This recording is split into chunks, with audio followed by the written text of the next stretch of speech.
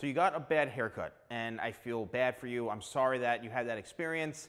What do you do? I get so many questions and comments. Steven, I went to a stylist and I wanted this and she buzzed my head. Or Steven, I went to my barber and I showed him a picture of this and he gave me that. Well, unfortunately, I have no control over how someone else cuts your hair. I'm going to just say that right off the bat because a lot of you ask me, what to say specifically to your stylist, what to say specifically to your barber, and I try to communicate that with you.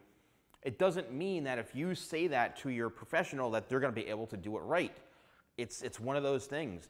That's why sometimes I feel paying a higher price point, you may get better results. If you're going to a barbershop getting a haircut that's, or not even a barbershop, like one of those like walk-in chain salons that are charging $12 a haircut and they spend 15 minutes on your hair, meanwhile I'm charging, over almost $200 for haircuts and I'm spending at least an hour with my clients. So there's kind of a big difference. Doesn't mean you have to go pay that, but so a lot of the times what you need to do is, and I've said this before, make sure you do research on who is cutting your hair. If you've been going to that person for quite some time, for many years, it's really important you show them photos and again, use guidelines and key points. Like, I want the length down to here, or I want the length on the side down to here. So, and then when they comb it down, you can say, oh, just, ask them questions when they're cutting. So like, oh, so you're gonna cut it right around the ear? That's the length, right? Perfect, perfect. Give them key signals that they're doing what you want them to do.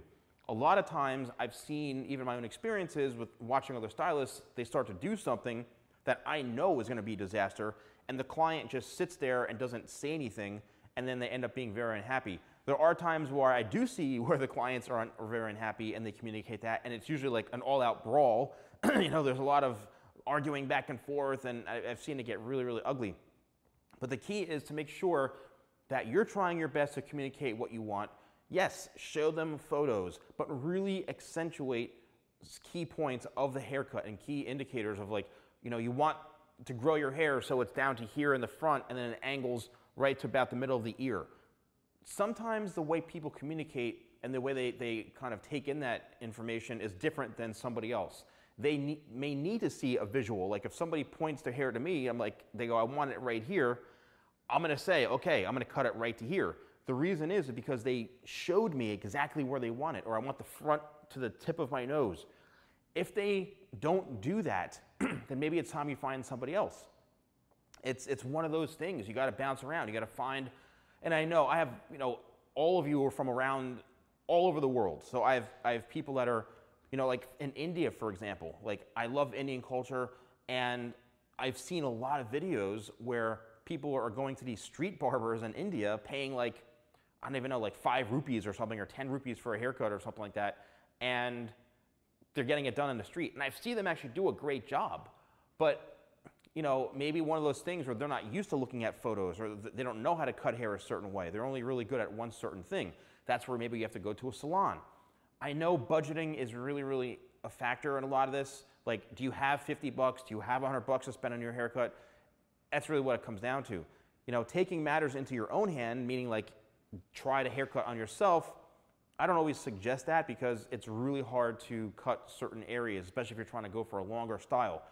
Another thing you can do, like for example, somebody recently said, oh, I asked for whatever, an undercut, and she buzzed my entire head with like a number 2. I don't know how the hell someone could even do that, but if that's the case, there's nothing you can do about it. It's not like you can take the hair off the ground and put it back on your head.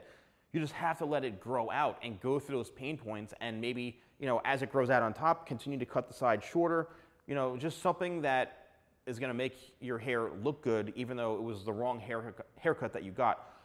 Lastly, try different hair styling options. For example, if you've been parting your hair on this side here the whole time for the last 5, 6 years, and it goes over this way, and you get a bad haircut, it just doesn't look right, well, try going the opposite direction, or try styling it completely different, and it may end up camouflaging or helping the haircut look better, right, than what you had. Because I know, again, it can be a disaster walking around with a bad haircut. So let me know in the comments below if you've had a bad haircut, if you find this information helpful. Tell me if you do communicate with your barber. Have you ever had any good experiences where you've shown a video or a picture of me or this look you want to your professional and they just nailed it. I'd love to know that too, because it's good for me to know that there are professionals out there that are doing great work. Thank you all so much for watching. Don't forget to like, comment, and subscribe, and I'll see you next time for more videos with The Salon Guy.